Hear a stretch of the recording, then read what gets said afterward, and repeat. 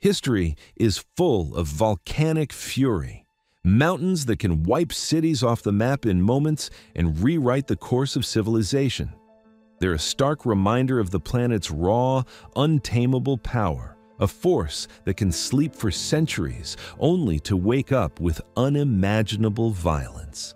We're fascinated by their dramatic histories, by the stories of destruction and survival. But what if the greatest danger wasn't the deafening roar of an eruption, but the deep, unsettling silence that comes before it? What if the most dangerous volcano in the world isn't one that's rumbling, but one that's gone quiet? Mount Vesuvius, the infamous killer of Pompeii, hasn't truly erupted since 1944. It's the longest quiet spell the volcano has had in the last 500 years. For the millions who live in its shadow and for the scientists who watch its every breath, this long silence is becoming deafening. It's a quiet that forces us to ask a terrifying question. Is the volcano just sleeping, or is it quietly recharging for an eruption unlike anything the modern world has ever faced? To really understand the threat Vesuvius poses today, we have to go back in time to the year 79 AD. The Roman cities of Pompeii, Herculaneum, and Stabiae were thriving in the shadow of a mountain they saw as a gentle green giant. They had no word for volcano and no idea they were living next to a killer. But the eruption that came wasn't some slow-moving river of lava. It was a VEI-5 explosion of unbelievable force that blasted a column of gas, ash, and rock miles into the stratosphere. For the people of Pompeii, the first sign of doom was a rain of light pumice stones, unnerving but not immediately fatal. What came next, however, was total annihilation. The eruption column collapsed, unleashing a series of pyroclastic surges. These were superheated clouds of ash and gas that moved at over 100 miles per hour, with temperatures hitting 300 degrees Celsius. Nothing could survive them. They moved with the speed of a hurricane and the heat of a furnace, instantly carbonizing wood, vaporizing soft tissue, and burying entire cities within hours. The cataclysm claimed an estimated 16,000 lives, preserving its victims as haunting voids in the hardened ash. This wasn't just an eruption, it was a demonstration of Vesuvius's character. It's a volcano that doesn't just destroy, it erases. So what makes Vesuvius so incredibly violent?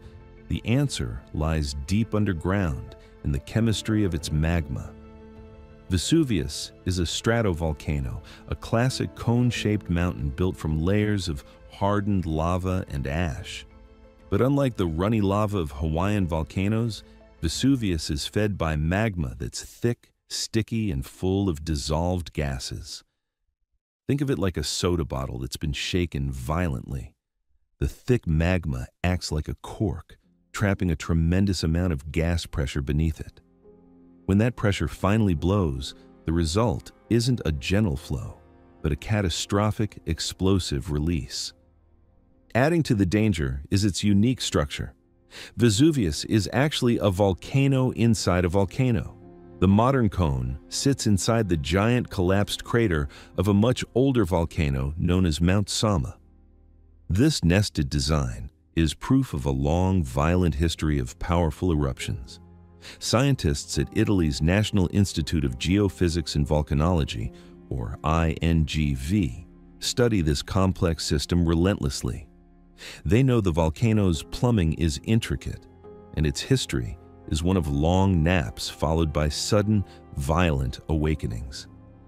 The 79 AD event was just one chapter in a very long story of destruction. The ghost of Pompeii looms large, but it's a huge mistake to think of 79 AD as a one-off event. Vesuvius didn't just go back to sleep after burying Roman cities. Its entire history is a rhythm of destruction.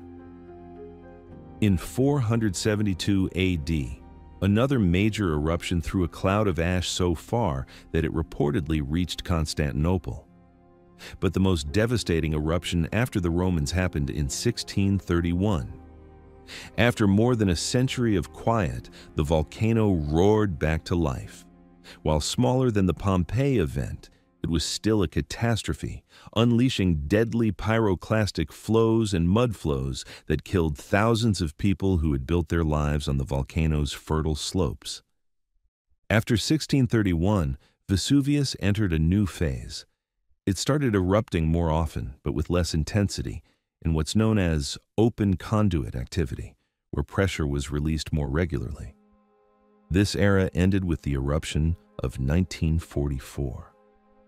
Right in the middle of World War II, with Allied forces stationed in Naples, the volcano put on a spectacular show of lava fountains and ash clouds. The eruption destroyed several villages and even melted the fabric wings of Allied bomber planes. It killed 21 people, and most importantly, it marked the end of the volcano's centuries-long period of frequent burps. Since 1944, Vesuvius has been silent. The conduit that had been open for 300 years is now plugged, and the pressure is building once again. And that brings us to today. Vesuvius has been quiet for over 80 years, its longest period of rest since its last cycle of activity began. On the surface, it's a picture of calm. Tourists hike its trails, and the city of Naples sprawls ever closer to its base. But this silence is exactly what makes volcanologists so uneasy. A long, dormant period at a volcano like Vesuvius doesn't mean the threat is gone. It often means the pressure is building toward a much more explosive eruption.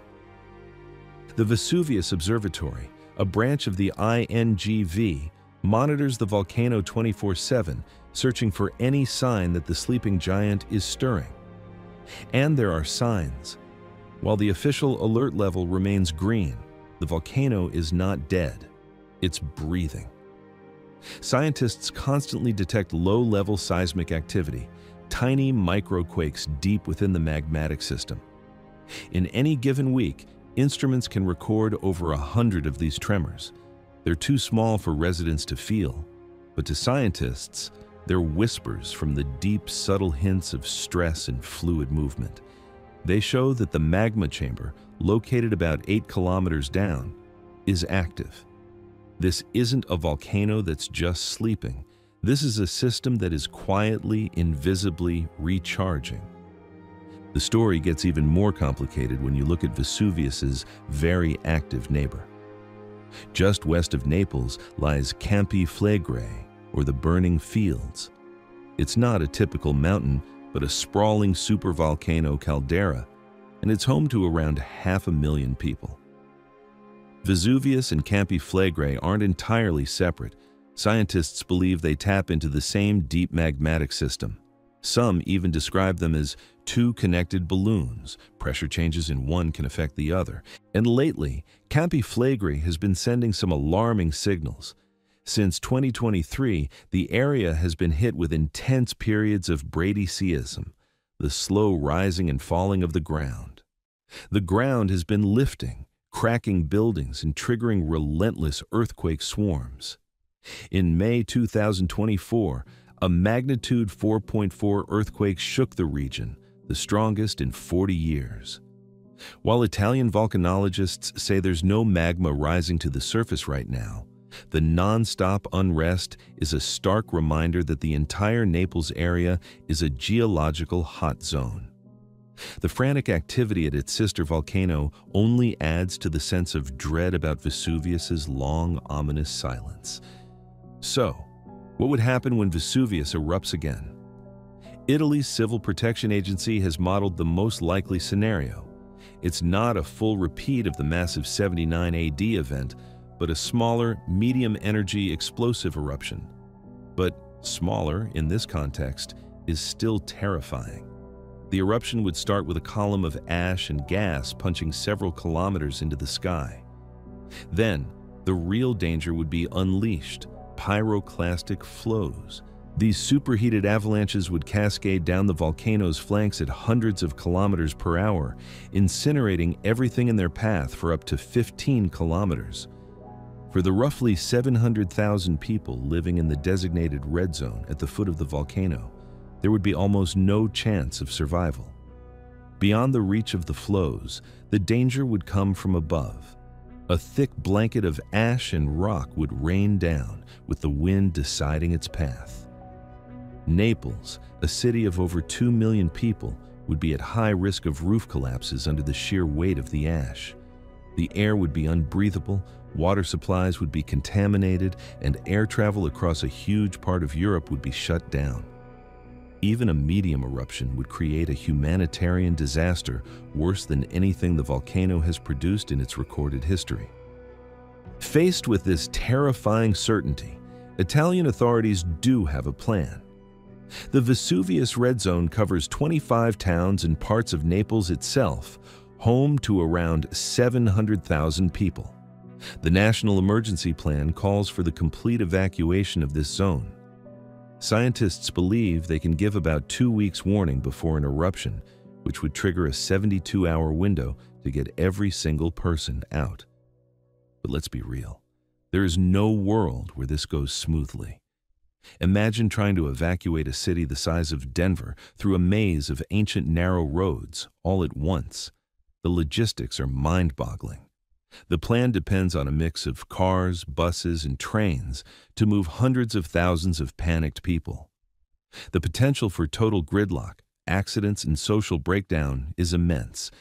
And what if the warning signs aren't crystal clear?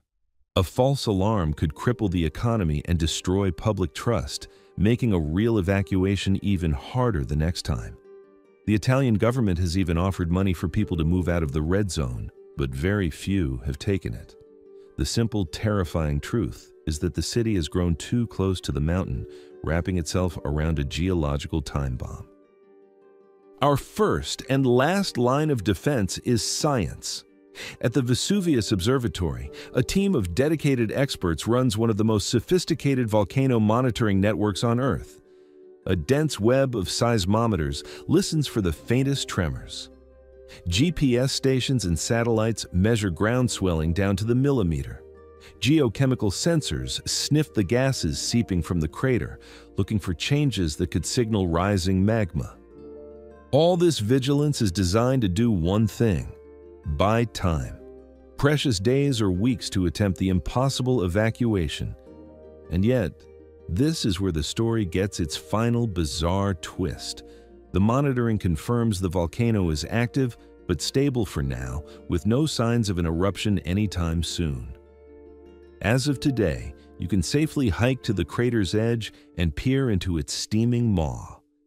This creates a jarring paradox, a popular tourist attraction that sits at the heart of one of the world's highest-risk disaster zones. The science gives us a warning, but it can't defuse the bomb.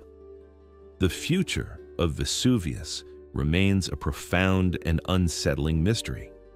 Its silence isn't peace, it's a slow, steady accumulation of power. Mount Vesuvius stands over the Bay of Naples, a picture of tranquil beauty. But beneath that beauty lies a history of annihilation and a deeply uncertain future. It's a volcano caught between its violent past and a potentially catastrophic destiny. The 80-year silence since 1944 is an anomaly, a statistical outlier that has volcanologists on edge. Every day, the deep magma chamber continues its slow, patient work. The tiny, constant quakes are a reminder that the system is alive, flexing its muscles in the dark. The millions who live in its shadow are caught in a gamble with geology, betting their lives that the silence will hold for another day, another year, another lifetime. But the mountain is patient. It keeps its own time, and it is quietly, inexorably recharging.